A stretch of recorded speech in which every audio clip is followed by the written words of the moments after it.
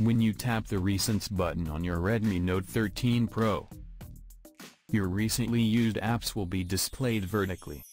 To change this setting to a horizontal layout, just follow these steps. To begin, open Settings on your handset. Swipe up to go down,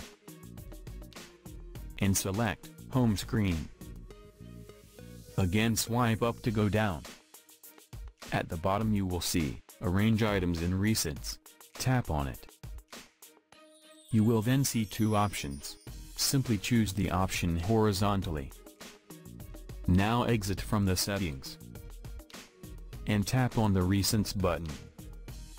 You will then see your recently used apps displayed horizontally. So in this way, you can set horizontal view on recent apps in Xiaomi Redmi Note 13 Pro.